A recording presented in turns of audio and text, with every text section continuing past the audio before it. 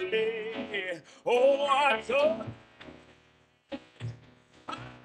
my life is made.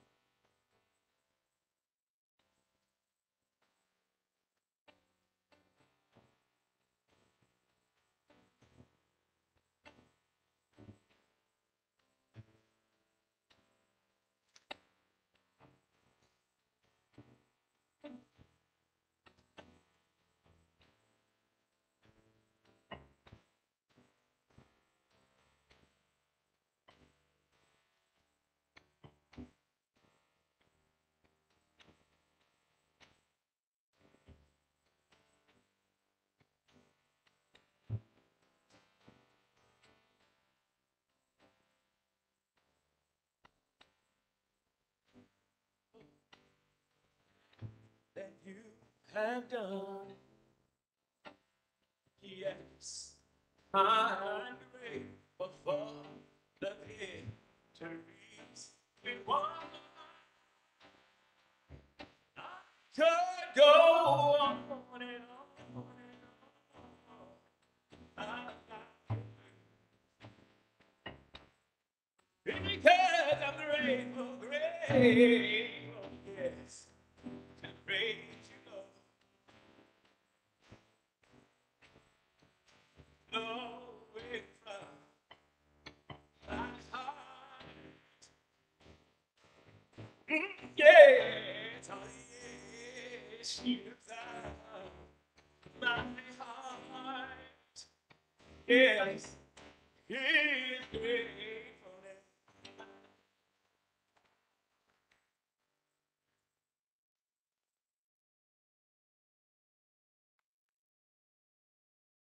Good morning, church. This is the day that the Lord has made. Let us rejoice and be glad in it. May I please start with the call to worship. We come joyfully to the house of the Lord. This is our gift and sacrifice and act of the devotion to God.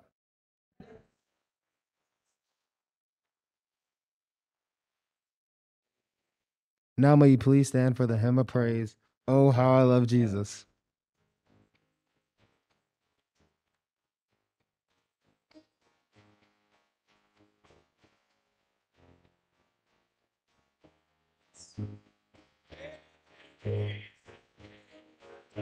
To hear, I love to sing His word.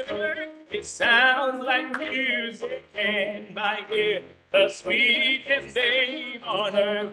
Oh, oh, how I love Jesus. Yes, oh, how I love Jesus. Oh, how I love Jesus.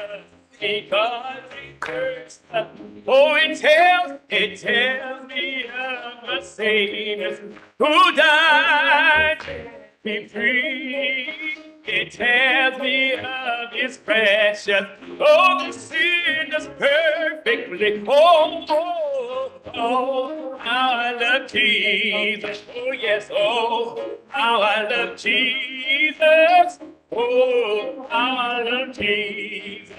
Because He first, it tells, loving heart can feel my deepest woe. When His sorrow bears up, and none can bear below. Oh, how I love Jesus, yes, oh, how I love Jesus. Oh, how I love Jesus. Because He first loved, oh, how I love Jesus, yes, oh, how I love Jesus. Jesus, because he first loved. Oh yes, because he first loved. Yeah, yeah, yeah, yeah, because he first loved me.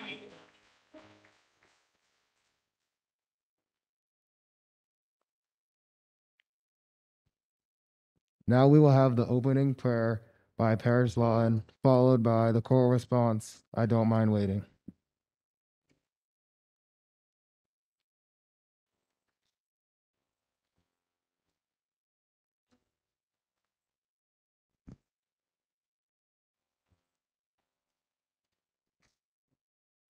Thank you, God, for this new day. Thank you for rest and for shelter, for health and for food.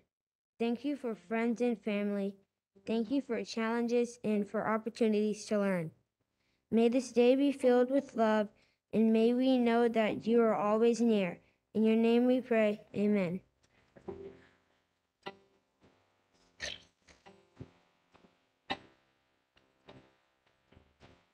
I don't mind waiting. I don't mind waiting. I don't mind waiting on the Lord. I don't mind waiting. I don't mind waiting on the Lord.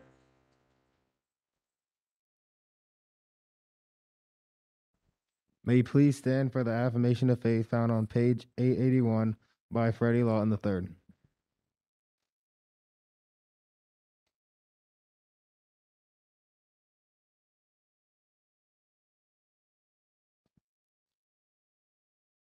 I believe in God the Father, heaven and earth, and in Jesus Christ, only Son, our Lord, who was conceived by the Holy Spirit, born on the Virgin Mary, suffered on the Pontius Pilate, was crucified, dead, and buried. The third day he rose from the dead.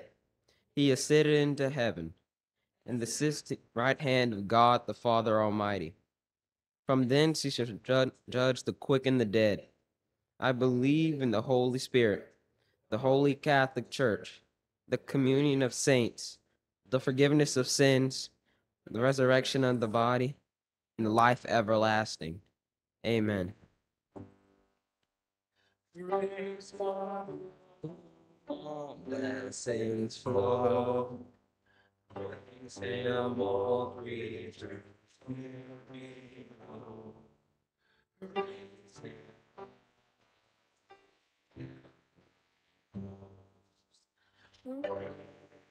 Father, Son,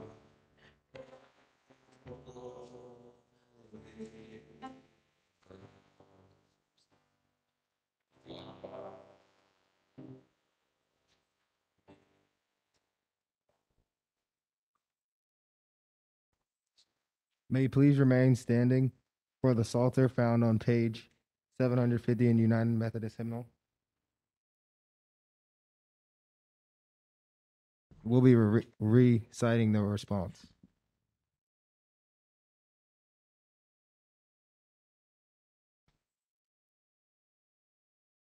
The law of God is just reviving the soul.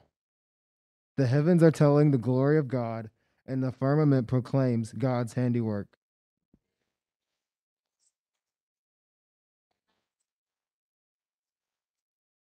There is no speech, nor are there words. Their voice is not heard.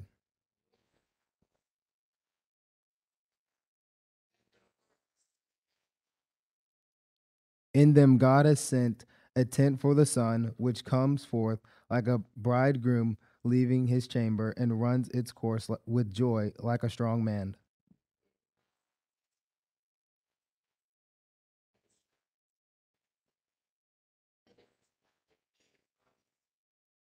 The law of God is just reviving the soul. The law of the Lord is perfect, reviving the soul.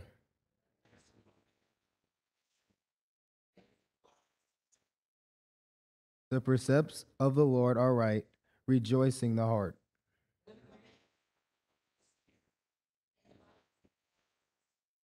The fear of the Lord is clean, enduring forever.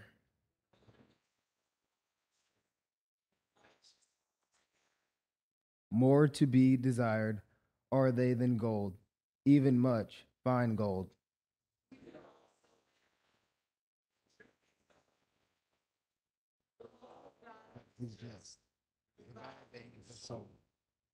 Moreover, by them is your servant warned, is keeping them, there is great reward.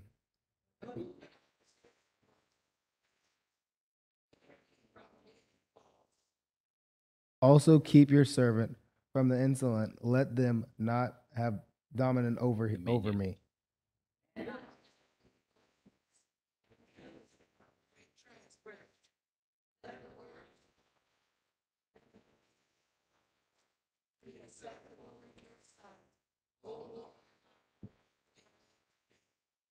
The law of God is just, reviving the soul.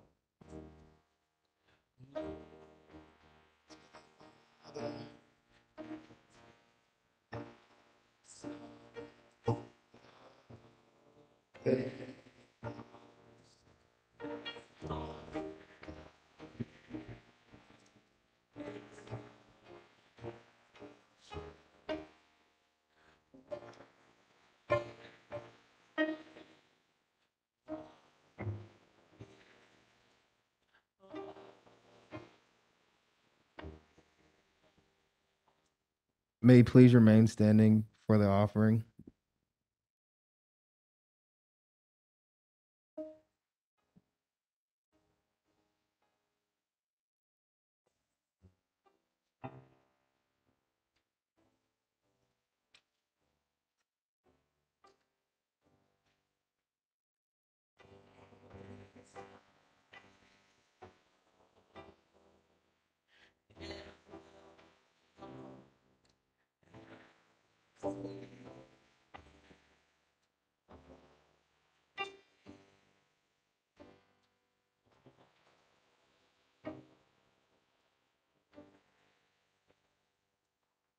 You may be seated.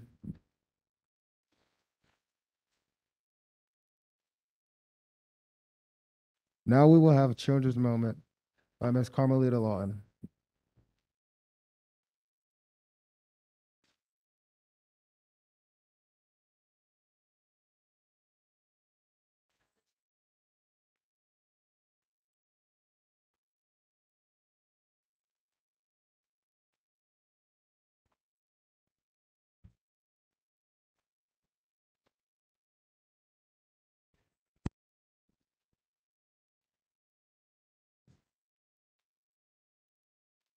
Good morning.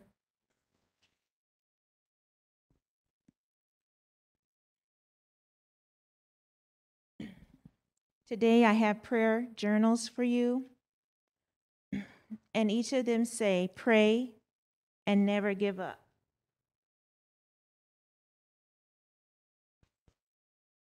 Folders, and some of you will get composition books for the older ones. Before you receive them, I'm going to tell you a parable, and a parable is a story that Jesus told his disciples, which are his followers. This parable can be found in Luke chapter 18, verses 1 through 18. Does everyone know what a judge does? Does anyone want to say what is a judge, Coleman?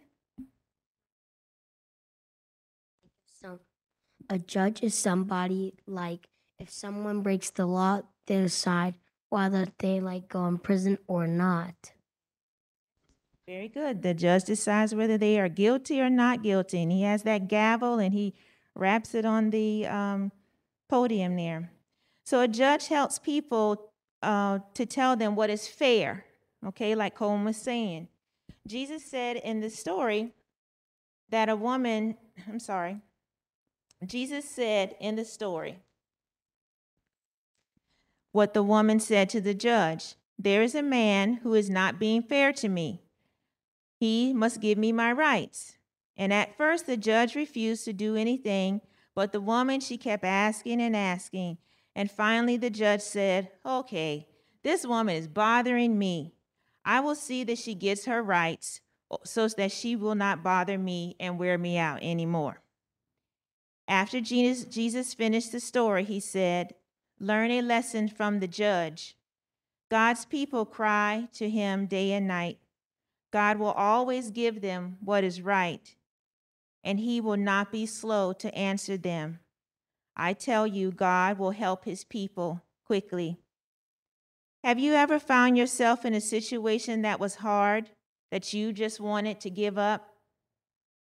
Maybe you were having trouble with getting your schoolwork done, or you had to get caught up because somehow you got behind on some things. Or maybe you had problems with a classmate. Maybe they were being unkind to you.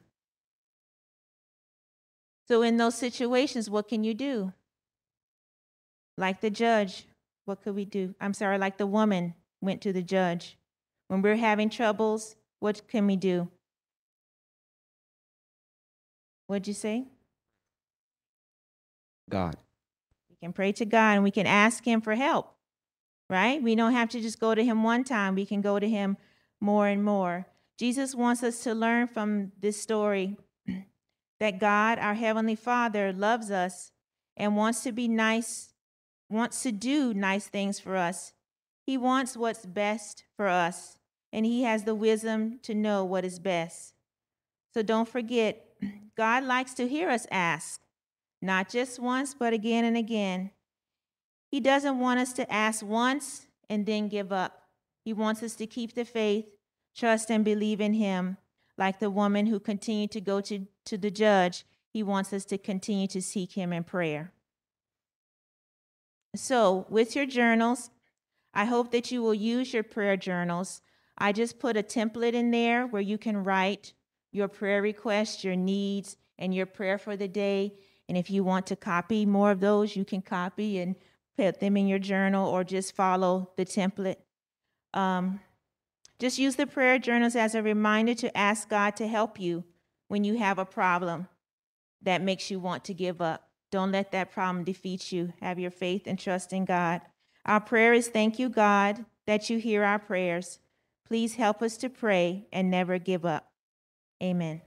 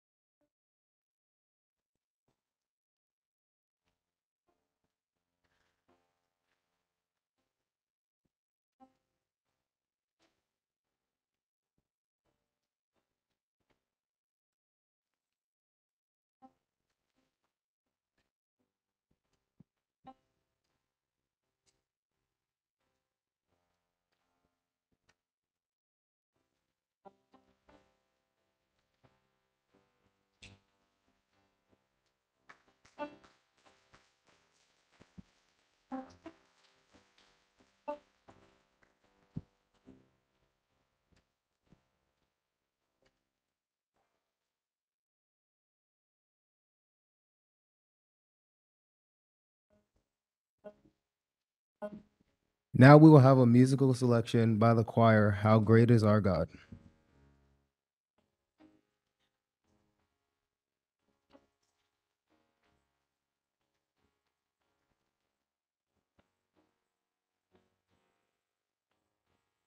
The splendor of a king, clothed in majesty.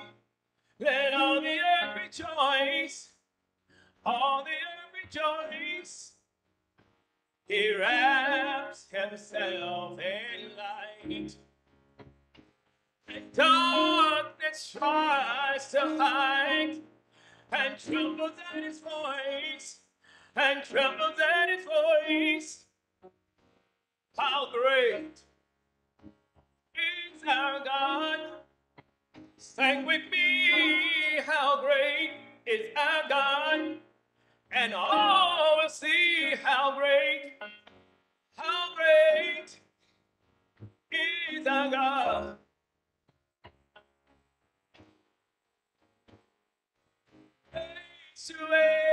he stands.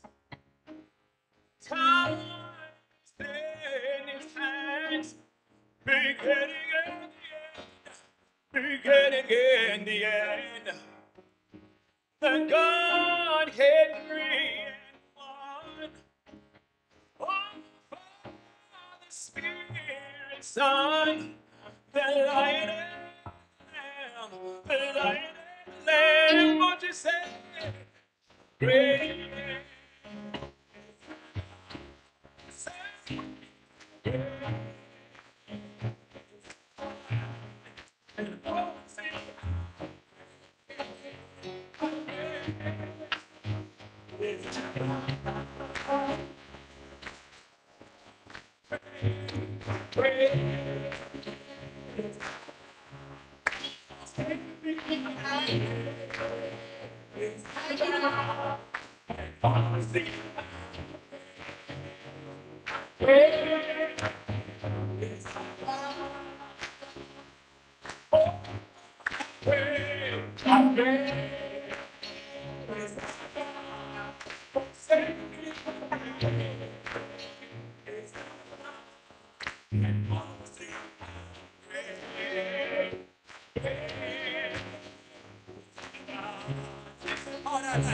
Oh, get name, name above all names. Oh, you say, worthy of our praise. Oh, my heart,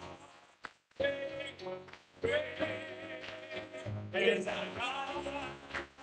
Did you know his name? Oh, yeah, his name, name above all names. Oh, worthy.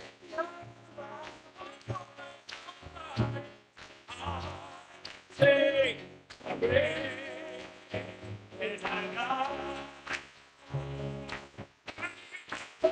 Oh, name above. Worthy, worthy, worthy, yes, he's worthy. Worthy of all.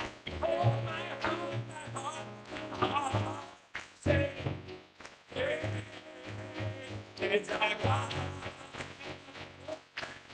How great is our God? Yes, yes, yes, ma'am. Don't you know he's a great God? He's a great God.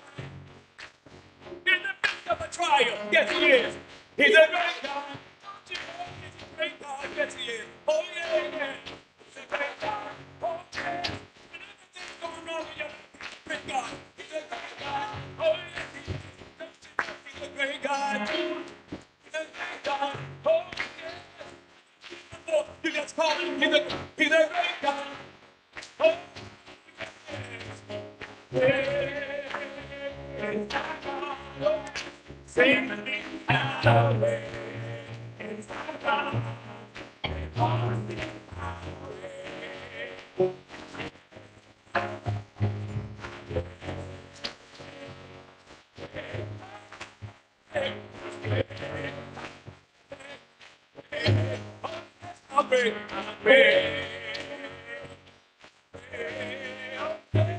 is our God.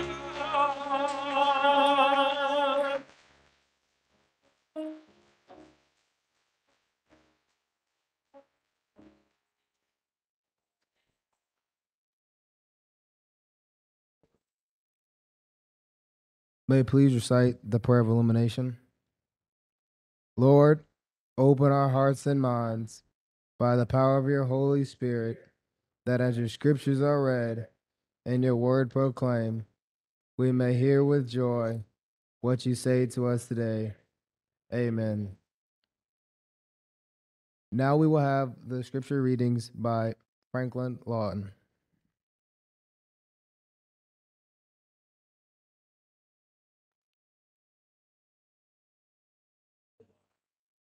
Please turn your Bible to page 1076.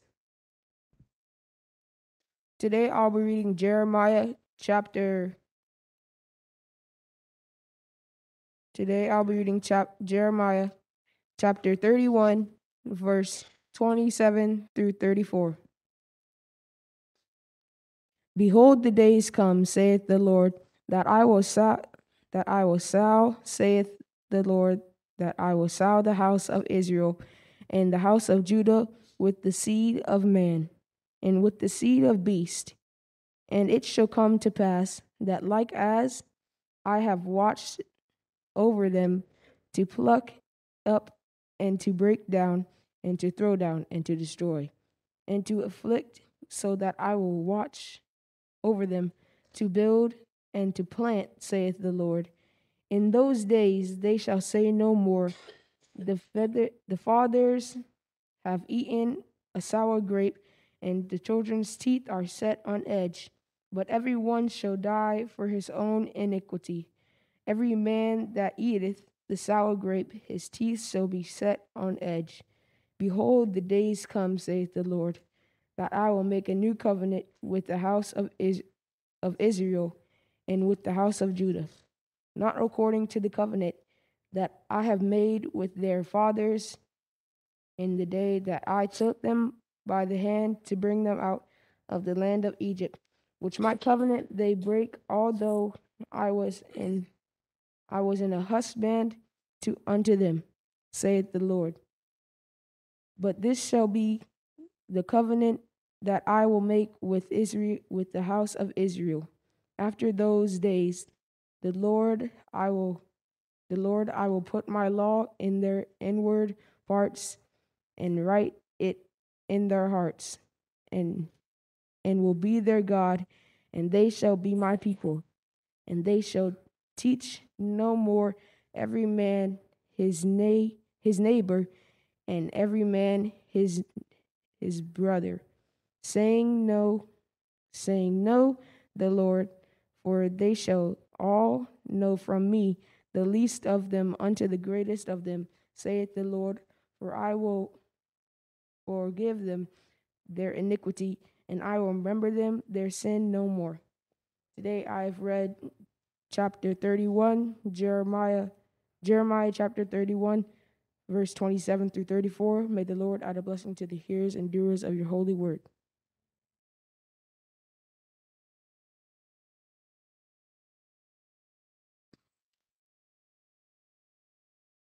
And may you please turn your pages in your Pew Bible to page 1424.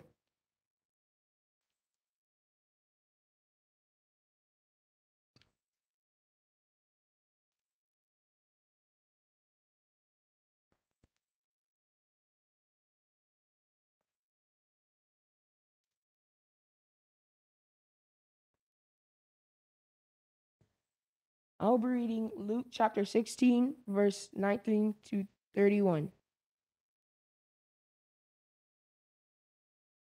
There was a certain rich man who was clothed in purple and fine linen and fared sumptuously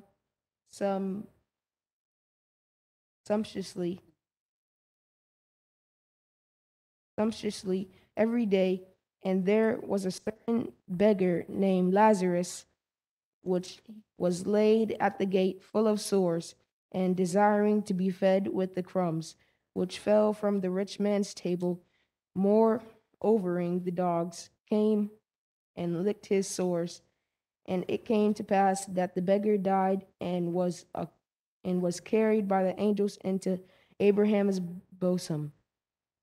The rich man also died and was buried, and in hell he lifted up his eyes, being the torments, and seeth Abraham afar, and Lazarus in his bosom. And he cried and said, Father Abraham, have mercy on me, and send Lazarus that he may dip the tip of his finger in water and cool my tongue, for I am tormented in his flame. But Abraham said, Son, remember that thou in thy lifetime receivedest thy God things, and likewise Lazarus evil things. But now he's comforted, and thou tormented. And beside all this, between us and you, there is a great gulf fixed, so that they which would pass from hence to you cannot, neither can they pass to us. What would come From thence, then he said, I pray thee, therefore, Father, that thou wouldest send him to my father's house, for I have 5 brethren, that he may testify unto them. He may testify unto them, lest they also come unto this place of torment. Abraham saith unto them, Prophets, let them hear them. And he said, Nay, Father Abraham, but if one went unto them from the dead, they will repent. And he said unto them, If they hear not Moses and the prophets, neither will they be persuaded, though one rose from the dead. Today I've read Luke chapter 16, verse 19 through 31. May the Lord add the blessing to hearers and doers of his holy word.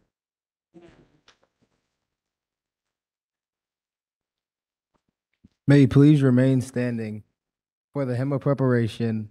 Every praise is to our God, followed by the morning message by Miss Chrystal Yon.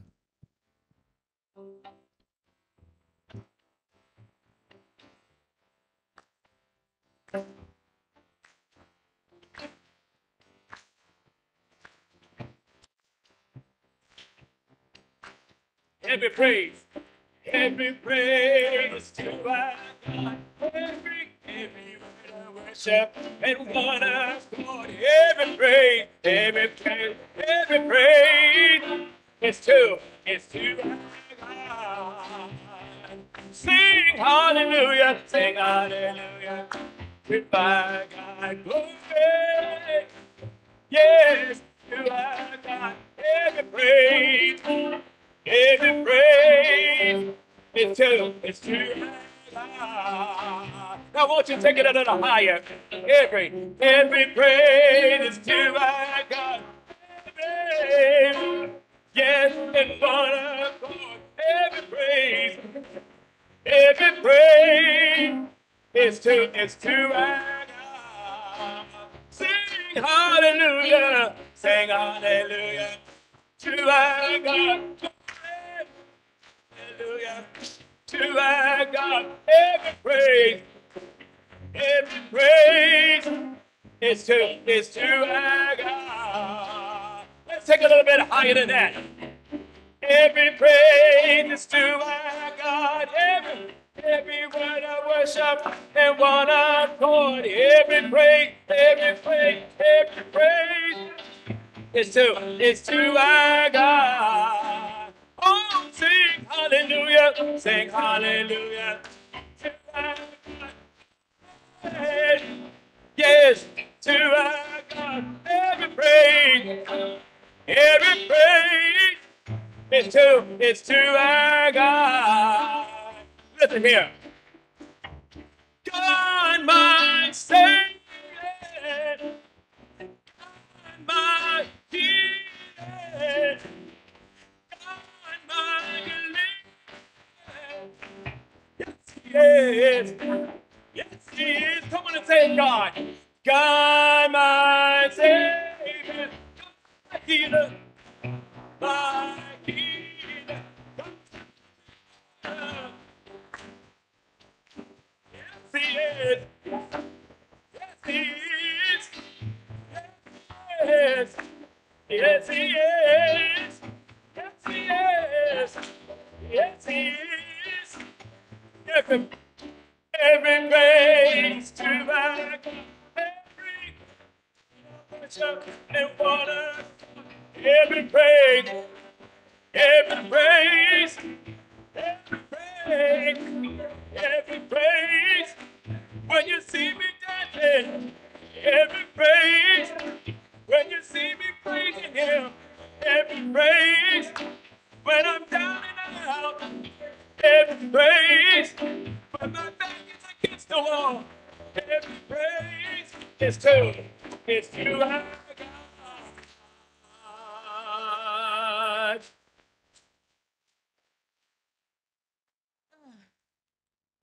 Amen.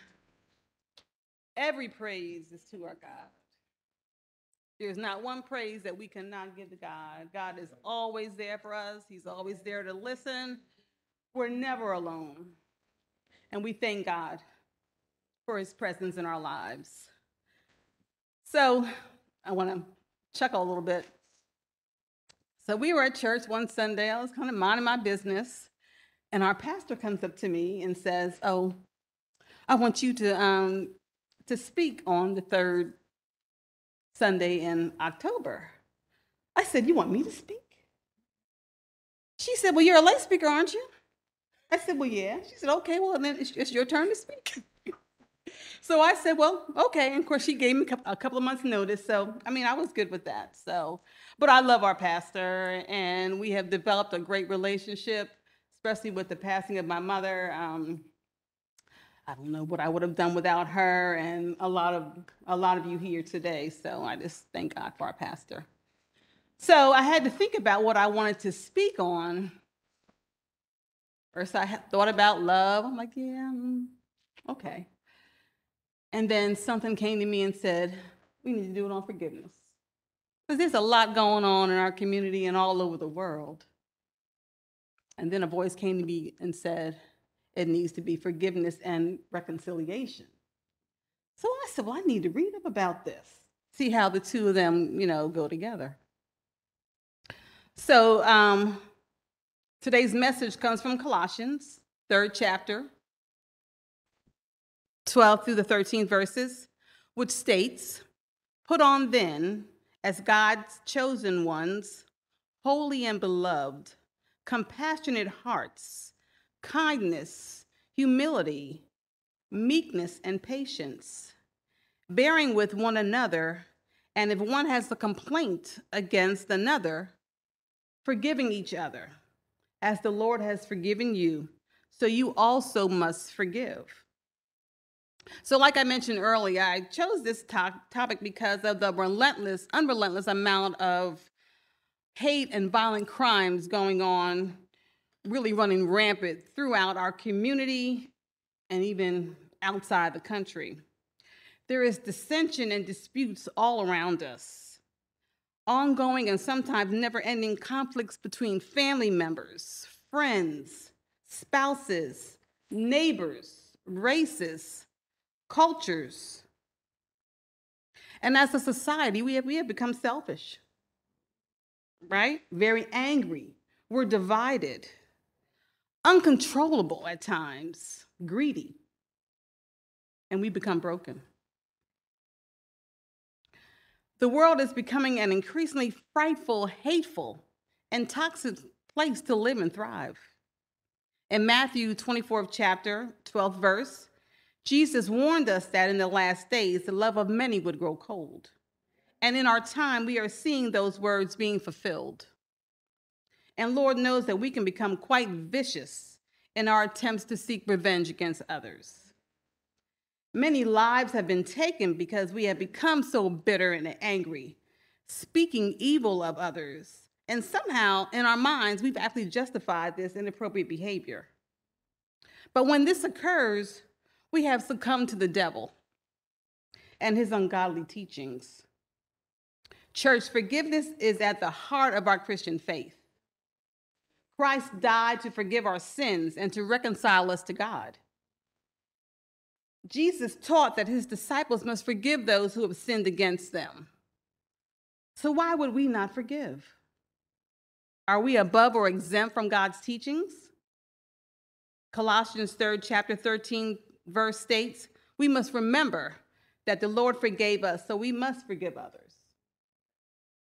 Forgiveness is when we no longer harbor those negative feelings or resentments towards someone, and we freely give up the right to get even.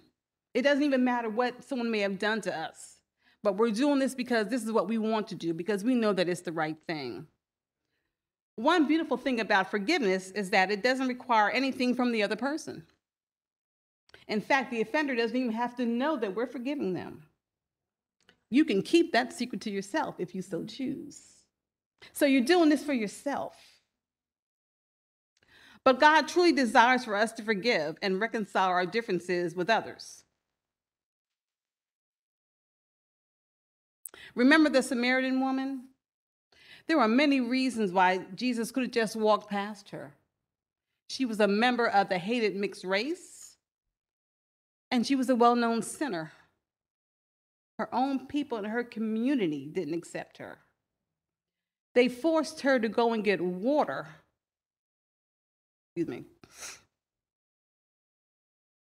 In the midday when it was extremely hot. All the other women went either early in the morning or late at night when it was cooler. But they didn't accept her because she was a sinner. But Jesus knew all about her reputation, and he still accepted her. For he knew that she was looking for love in all the wrong places. And through Jesus consistently showing her love and acceptance, she began to let go of her own shame and guilt and allowed herself to feel God's unconditional love and total forgiveness. She was so happy and encouraged. She began to witness to others in her community about the love of God. And eventually she became a messenger to the people in her community.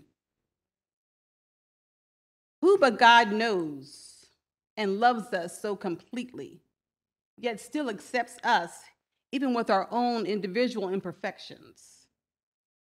Nowadays, celebrities and other well-known people tend to make us think that imperfections is something that's unacceptable. So what are they doing? A lot of us are listening to what they're saying for whatever reason. And if we feel that there's something wrong with us, we try to go and get it fixed. Some of us pay more attention to man than to God. And we should have never taken our eyes off of God.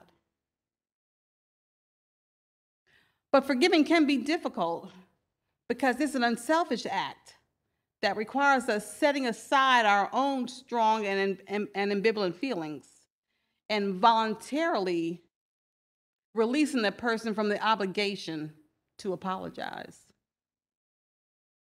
At times, accomplishing this task can be quite difficult for us to process.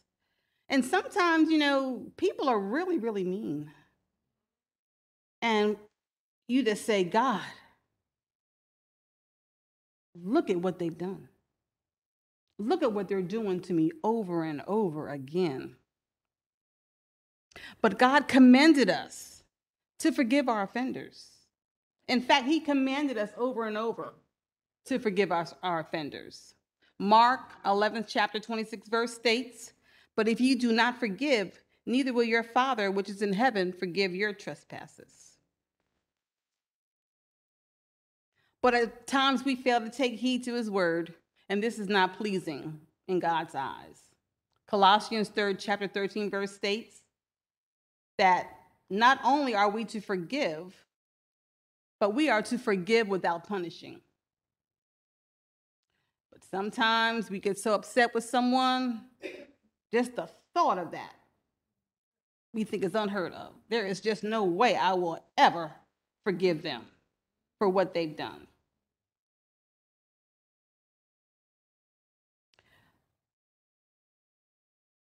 We not only fail to forgive, but we also intentionally punish the person who allegedly offended us. We'll stop speaking to them, talk badly about them to others, attempt even to turn others against them, put them at risk of potential harm and danger, and even intentionally take someone's life. That's how bitter we've become. Just look at the violent acts and unfortunate deaths occurring right here in our county and surrounding communities. The many senseless and cruel acts of violence happening daily, all because we choose to harbor negative feelings and we choose not to forgive. In Corinthians 2nd chapter 10 through 11 verses and Hebrews 12th chapter 15, Paul warned us that when we fail to forgive, Satan has outwitted us, and a root of bitterness begins to grow within us. The last thing we should want is for our hearts to become bitter. For when this happens, we become unhappy with ourselves and everything around us. The activities that we used to enjoy, we don't get pleasure from them anymore. We tend to withdraw and go into ourselves and even distancing ourselves from others, and can even become evil-spirited. And as time progresses, we become miserable, desperate, and we forget all about God. In fact, sometimes we call on anybody but God. Sometimes we feel because we can't see him, we can't touch him, we think that he doesn't exist and that he's really not watching. So we look to man. I can remember years ago, my cousin Albert, who lives in New York, he called down, he wanted the number to Dr. Buzzard. Yeah.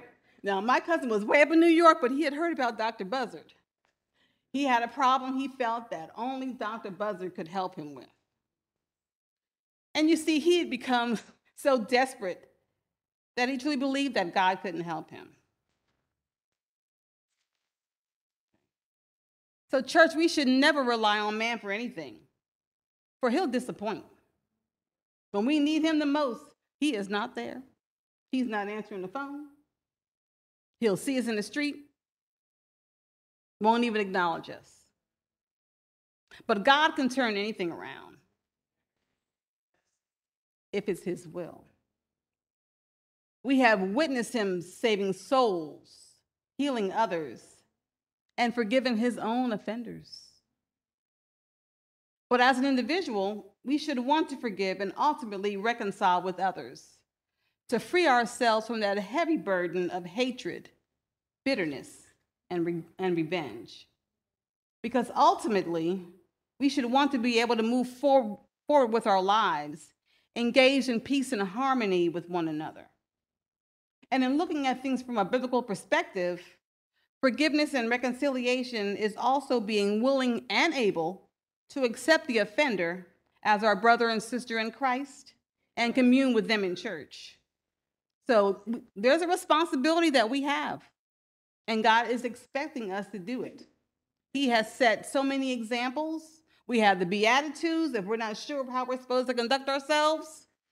So he has laid out all types of examples for us to follow. Luke 7th chapter 48 verse states, "Your sins are forgiven." Jesus told Peter to forgive his offenders 70 times 7. Now that's just an example, because basically there is no limit to how many times we can forgive someone. Sometimes we can hold one isolated instance against someone for a very, very long time. And you know, the sad thing about it is that sometimes the offender doesn't even know that they've offended us. Sometimes it can go on for so long that we forget why we're upset, but yet we still don't talk to them.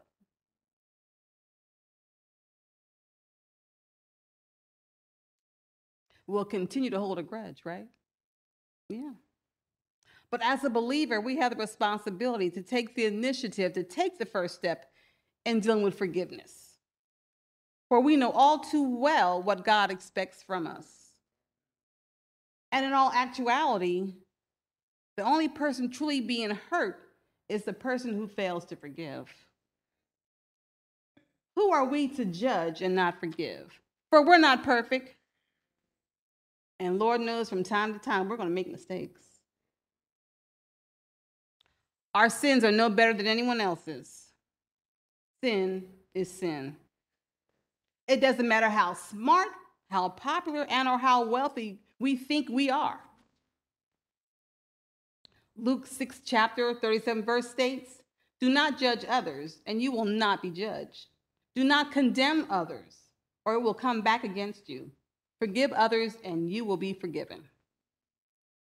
The only perfect person is God. And if he can forgive, why can't we? He not only desires for us to make allowances for each other's faults, he also expects us to forgive. God expects more from his people because we're supposed to know what's right.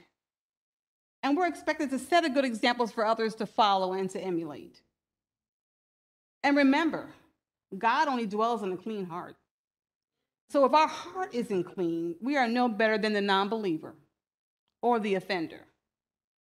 Forgiveness doesn't excuse the offender's behavior, but it will prevent the offender's inappropriate behavior from destroying our hearts, our minds, and ultimately our souls. We can choose to forgive the offender even if they're not sorry. Forgiving not only releases us from carrying someone else's burden, but it ultimately frees us from the negative feelings and emotions that are attached to it. So we've forgiven that person, but they haven't. So it's their problem now. We've done what we need to do to clear our minds and our hearts and even our spirits. But while knowing that as Christians we must extend forgiveness to others, it's impossible to reconcile a relationship faithfully without mutual promises. Forgiveness is a promise to oneself, but reconciliation involves all of those who are concerned with that particular situation. Matt 3rd, chapter 8th verse states, in order for a relationship to be reconciled, not only must the offended party make promises of forgiveness, but the offended party must repent of sins, promise to continue in repentance, and bear fruit in keeping with their professed repentance. So the operative words here are promise and keep. So you and your offender will have to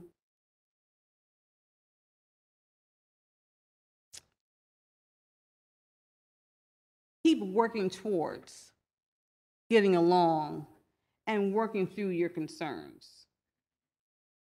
You have to truly want to get along with one another and to forgive them of whatever they may have done where you may have felt wrong. We all know right from wrong and can benefit from making better choices when faced with everyday situations. But sometimes we get caught up in life's challenges, become angry, and truly forget about God, his guided teachings, and his expectations. As a child growing up, I can recall my mother and grandmother saying, God don't like ugly. That used to scare me because I never really knew what that truly meant. I would hurry up and correct my behavior. I was fearful of my mother, my grandparents, especially my father, and also God. I didn't want to find out what would happen if I didn't turn my behavior around. You know, nowadays, some of our students growing up, they don't fear authority. They don't believe in much of anything, you know, and it's very, very sad. So as you can see, our relationship with God and others also becomes negatively impacted. And we fail to make bad choices and or forgive others. Matthew 6, chapter 15, verse states, our fellowship with God suffers when we refuse to release others from their sins against us. Let's take a look at our awesome God and how he exhibited forgiveness for all to see and emulate.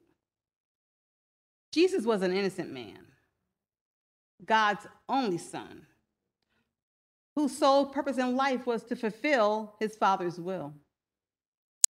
He didn't sin, hurt anyone, and he cared more about others than himself. He taught about love, hope, forgiveness, and heaven. Yet they still crucified him. Instead of fighting back, what did he do? He turned the other cheek. And while in pure agony, he allowed them to nail him to a tree. He totally submitted himself to their cruelty. Now, he could have retaliated, but he chose to be obedient and follow God's commandments. Ephesians 4th chapter 31st to 32nd verses states, we must deliberately turn away from anger and malice. And while he was being tortured, Jesus began to pray, and he asked the Father to forgive those who sinned against them because they didn't know what they were doing. Jesus was our sacrifice for sin, the perfect example of one of God's sheep. What a capacity of forgiveness, considering he was the victim of the greatest injustice perpetuated by man. And nowadays, we will kill over something simple as a pair of tennis shoes. A friend of mine called me and was telling me that in his community, there was a shooting over 50 cents. Can you imagine? What can you buy with 50 cents? Not very much. Ephesians 4th chapter 32nd verse reads, and be ye kind to one another, tender-hearted and forgiving one another, even as God, for Christ's sake, has forgiven you. So we must forgive and be willing to reconcile our differences with others. Reconciliation is the final step in the forgiveness process. It's like putting the cherry on top, an extra bonus. Reconciliation can help break the cycle of hurt, harm, and violence.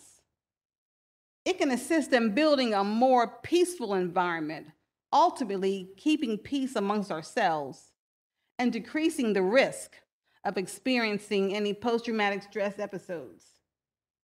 And I'm sure a lot of us here, we know about PTSD, and we know about what it can do to our everyday living situations. Whatever our problem was, you have that PTSD because you have not forgiven, you're still holding grudges. It haunts you because you're going to have triggers because of what was going on that you have failed to let go. So the more we reconcile, the easier it is to identify and correct whatever is wrong with other people. Sometimes we have to forgive for past wrongs. And that may be the key to get along with others. We can hold grudges for a very, very long time. But by engaging honestly and respectfully with one another, we can also assist in building a new environment through meaningful and faithful relationships. The goal of this process is to decrease the desire to retaliate or maintain the isolation from the offender, regardless of what they did. By doing this, we're setting ourselves free of the struggles. And this is a gift that we can give to ourselves. So turn it over to Jesus. He'll work it out. There is no problem that he cannot solve. And all through along when we're having these trials and tribulations, we should have been praying to God anyway. We should have never took our eyes off of God. And last but not least, when we feel the problem is bigger than what we can handle appropriately, when we've exhausted all resources known, maybe we address things the wrong way and we knew we were addressing the wrong way, at that point we know we have to turn it over to God because we failed in trying to resolve this concern. Church, in today's world, we need God's protection to assist and intervene on our behalf. And I can recall the pastor saying to me one day, you don't have to carry the burden all by yourself. God is there. He's there to fight our battles so we can stop allowing others to continue to harm us and begin focusing on what we truly have control over, and that is ourselves. And as Mr. Carter so eloquently sings in Psalms 27, 1st through 3rd verse reminds us, the Lord is my light and my salvation. Whom shall I fear? The Lord is the strength of my life. Of whom shall I be afraid? When the wicked, even mine enemies and my foes, came upon me to eat up my flesh, they stumbled and fell. Though an host should encamp against me, my heart shall not fear. Though war should rise against me, in this will I be confident. Church, we must be willing to extend mercy towards those who sin against us. For God has forgiven us so many times. There is no problem that he cannot solve. He is always available. He is waiting with outstretched arms, and he's ready to assist. He is an on-time God. Yes, he is. Amen. Let's bow our head in prayer, please. Oh Lord, please look down on us and continue to help us when we are in need. Give us unlimited understanding and unlimited love to forgive and bless others as you have forgiven us. Lord, please remove the negative spirit that can dwell on our hearts and replace it with the same unconditional love and understanding that you demonstrated over and over again to us. This we pray in Jesus' name. Amen.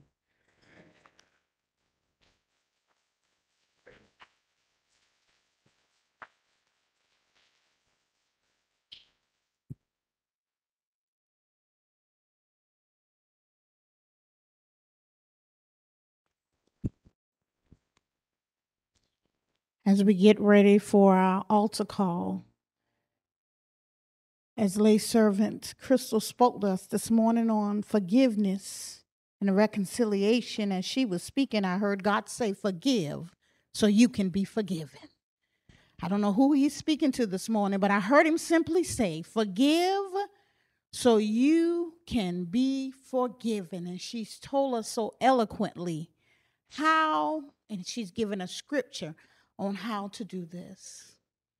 As we prepare to go before his throne, if you're out of the ark of safety, you don't know Christ as your personal Savior, you have not connected to the true vine, we give you this opportunity to step out on faith this morning. If you're in our WebEx community, please call me so I can walk you through the sinner's prayer, 843-599-3786. The altar is open for those that would like to come to prayer. And I don't know why, Wesley, but God always has me say, as the choir prepares to sing, if you're in a backslidden state, and he's had me right there because some of us is in a backslidden state and don't even realize that we've drifted away from God. God didn't leave us, church. We drifted away from him. But I need to let somebody know he's waiting on you with open arms. It doesn't matter. Step out in faith this morning and say, God, I surrender it all to you, God. I've been carrying this for too long, God. This unforgiveness, Lord. I surrender all. If God has sent you to connect to this body of Christ, I'm asking you to remain at the altar. Give us your hand, but be sure to give God your heart. As we sing and we prepare our hearts and minds for prayer, as we sing, God has smiled on us. I want you to think about all that God has done for you and will continue to do for you, church. We cannot take it lightly.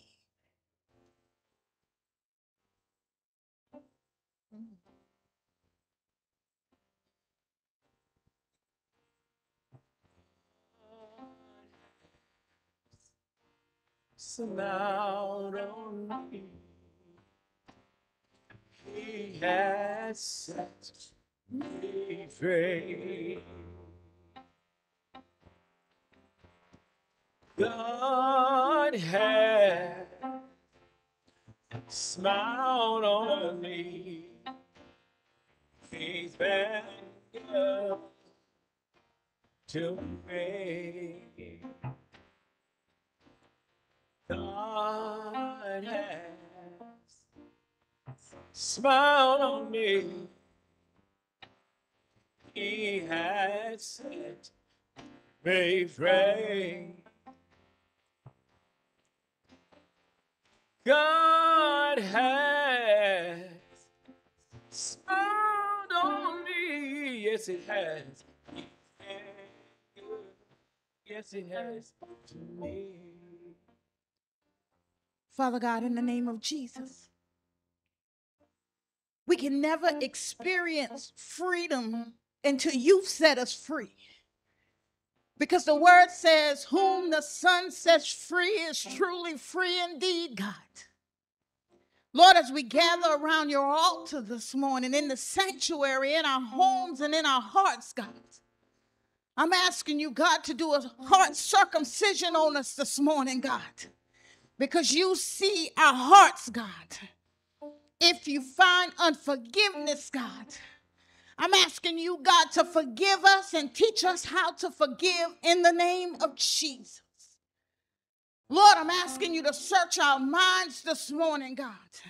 Let that mind that was in Christ Jesus be also in us, God, in the name of Jesus. Lord, do a heart circumcision, God, creating us a clean heart, God, and renewing us the right spirit, God. Lord, fix our minds this morning in the name of Jesus so that we're able to keep our eyes on you this morning, God. As we come before you with our heads bowed and the lock of our shoulders, God. Lord, I'm asking you, God, to hear every petition, God, if it is your will in the name of Jesus. Lord, I'm asking you to move, God. Lord, if we're praying out of your will, God, teach us how to pray, God. Allow the Holy Spirit to intercede, God. Teach us how to pray as you taught your disciples, God. Lord, I'm asking you, God, to do a hearing check this morning, God. Increase our spiritual hearing, God. Increase our spiritual sight, God, because there's so many distractions in this noisy world. In the name of Jesus, Lord, you told us in your word, that if your people who were called by your name, God, would humble ourselves, God, turn from our wicked ways, God, pray, you promised us, God, that you would hear from heaven and heal our land, God. Our land need a healing this morning, God. We're in trouble, God. Lord, let us be your light, God. As we walk into the world, God, don't let us just talk Jesus. Let us imitate Jesus, God. Let us spread the love, God, that this world so desperately needs, God. As we open our mouth, God, I'm asking you to speak through us in the name of Jesus. Lord, I lift the bereaving families up before you, God. I ask you to comfort them, God. I know you will, because you promised in your word that those that mourn would be comforted, God. And you're not a man that you will lie, God. You're the same yesterday, today, and forever, God. Lord, I just thank you, God. I thank you for the move here in Wesley in the name of Jesus. Lord, how we're witnessing your healing power in the name of Jesus. Your power of deliverance, God. I decree and declare, God, that as we walk into this new season, God, you've already ordered our steps, God. All we have to do is move our feet.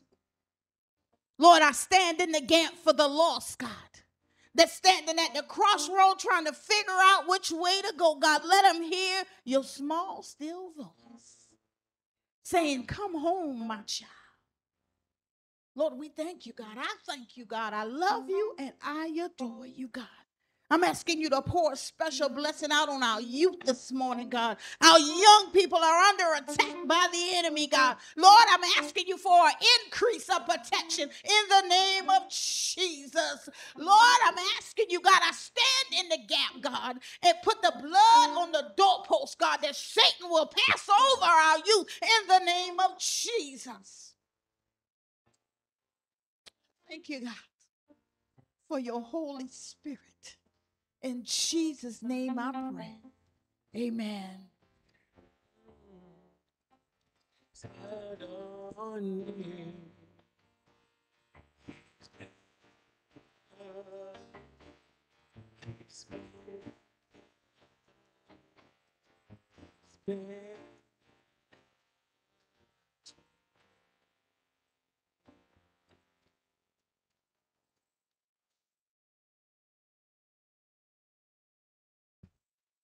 Now we will have the welcome of guests and parish concerns by Freddie Lawton III.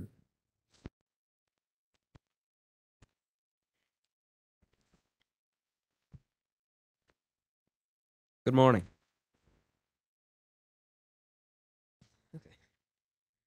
For the birthdays for the week of the 16th through the 22nd, we have Miss Chrystal Yon on the 17th and Byron Jones Sr. on the 17th also.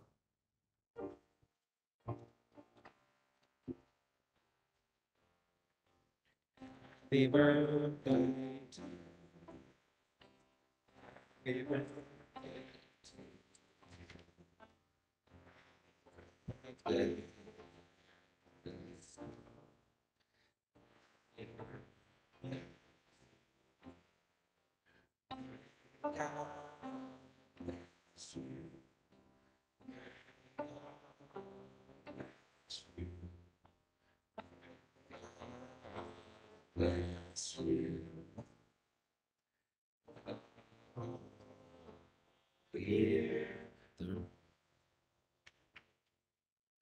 Happy birthday. We have one announcement from the Wesley kids. The Wesley kids are asking for your help to support a Thanksgiving outreach. If you know any families in need, please submit the names and contact information by November 6th to Carmelita Lawton or Pastor Glover. If you would like to make a monetary contribution or gift card, it will be greatly appreciated as well. Secondly, the Wesley kids will be joining Carteret United Methodist Church in its global outreach with Operation Christmas Child. We have 7 boxes and are asking that 5 families or 5 committees join the Omers and Lawton family in this mission by taking a shoebox and filling it with love that will spread across the world to girls and boys in need. You are welcome to use your own shoebox to fill and donate to this cause. Let's help make this world a brighter place together and give as God so richly gives to us daily. We hope to multiply in our giving next year. Instructions are in the boxes. Boxes will be accepted until November 6th. Please feel free to contact Carmelita Lawton for assistance at 843-597-3862. Lastly, the Wesley kids are looking to donate locally during the Christmas holidays by adopting names of children in need. More information will be coming. Looking ahead, at 6 p.m. be held. And on Sunday, November 13th at 2 p.m., Wesley United Methodist 100th. Look what God has done. According to the Update, Restart, Renew best practices for in-person gathering, anyone present during this worship service should notify the church immediately if they test positive for COVID-19 within the next 5 days. Please remember the people on the prayer list and the words to encourage evangelism. Every day brings new opportunities to run the race for God, the upper room.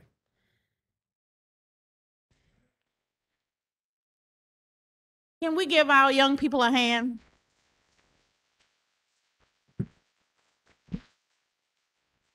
I'm so excited. And Wesley, can we give Wesley a hand?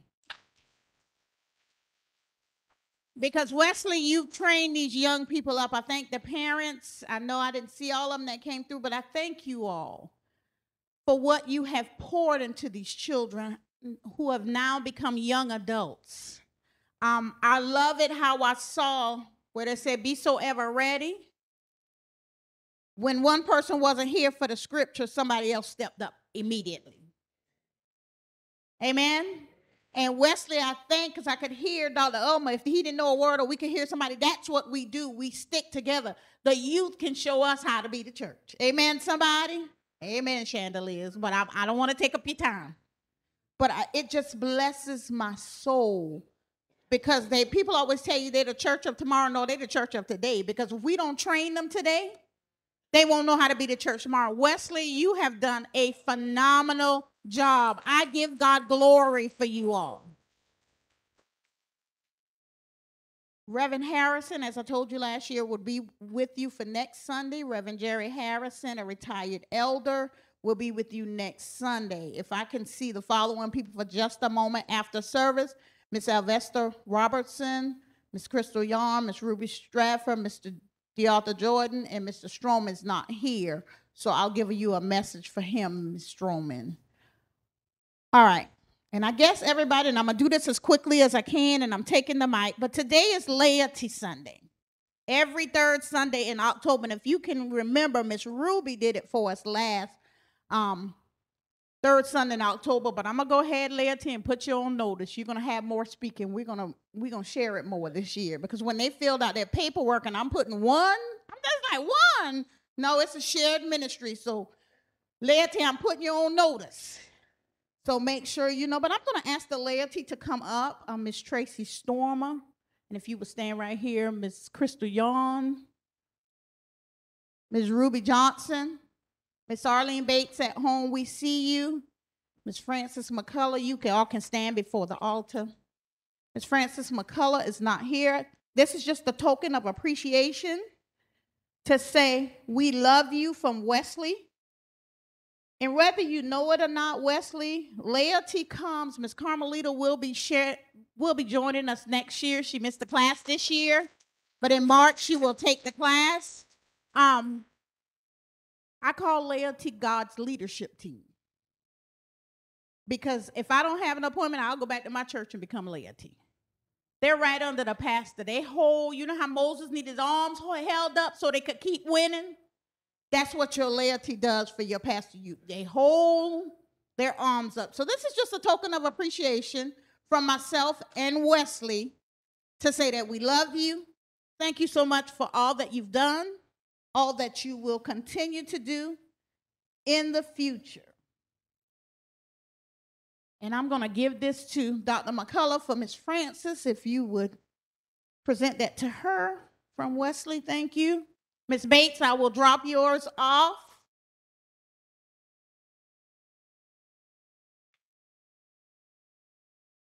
To Miss Chrystal. We could never pay you, just a token of your appreciation from Wesley. And I have one for your present lay leader, Miss Bates, that will be dropped off to Miss Bates for all that she has done. And for your new lay leader that will begin in January, Miss Ruby Stratford. We just want to say that we love you. I'll get a picture with you ladies after service. And Wesley, thank you for all you do, and you had them in place when I got here. Thank you for making my job easy. I love you.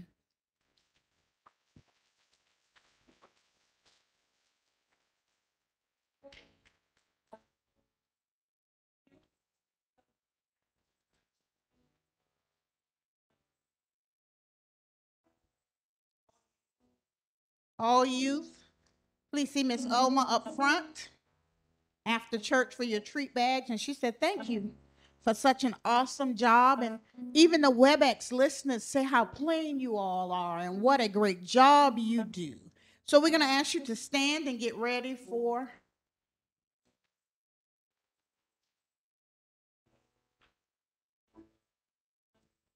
We'll now have the closing hymn, "The Struggle is Over," followed by the benediction. Wherever you are, whatever you've been going through, God said the struggle is over for you.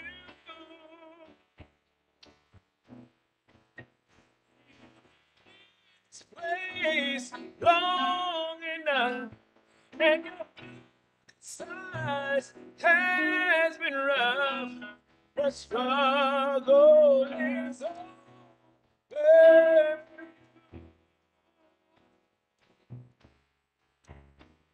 Wherever you are,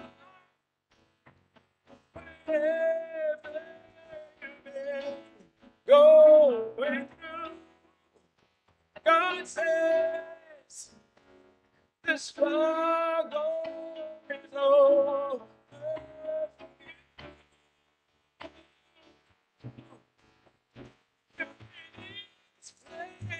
long enough. Sides has been rough. Struggle for you. The struggle is over for you. And I don't know who the Holy Spirit is ministering to, but as those youth were up here, if you notice, one didn't leave the other one behind. They looked to see, to make sure that we're together. I heard the Holy Spirit say, Wesley, don't leave nobody behind. We need to look back because there's a few people that we're leaving behind. Wesley, we got to stop and help them. We got to pick them up. We can't just talk about them. They've fallen by the wayside, church. We got to call them and see what happened to them. We got to not only check on the ones we know about, Wesley, but we've left some people behind. Remember, forgive so you can be forgiven. When you harbor hate, she said it best, you become bitter. And even if you don't become bitter, church, you become stuck. You're so fixated on your hurt that you take your eye off of Jesus. And the enemy have a way of speaking and making you think it's God, and it's not. Because God is going to tell you, make it right. I don't know who he's ministering to, but we're going to go out in the world and share this word this morning. Forgive so you can be forgiven. Lord, we thank you for your word, God. We thank you, God, for the stirring that's taking place in Wesley, God. We thank you for the awakening in the name of Jesus. Lord, we thank you for our youth this morning, God. We thank you for every member that called themselves Wesley. Speak to our hearts, God. We're hungry for you, God. We want to be in your will, God. And you told us in your word, God, that a righteous man's steps are ordered by God. Order our steps, God. Speak to us, God, and let us know what you need us to do, God, because it's not going to get better until your saints stand up and be the church that you called us to be, God. Take away that spirit of fear, God, because you didn't give us a spirit of fear, but a power, love, and a sound mind. God, help us to walk in that authority this week, God. You have placed us in positions, God, where we can walk in with a boldness, God, and we can minister to others, God. We have to stop being judges, God, and be witnesses in the name of Jesus. Help us witness this week, God. Now may the love of God, the sweet, sweet, sweet communion of the Holy Spirit rest, rule, and abide with us henceforth and forevermore. We all sing together. Amen.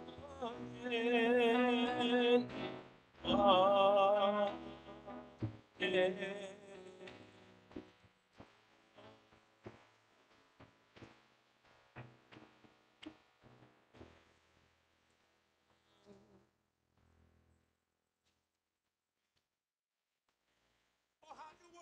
Really, 'cause you're gonna win the fight. Standing to Red Sea, continue to say.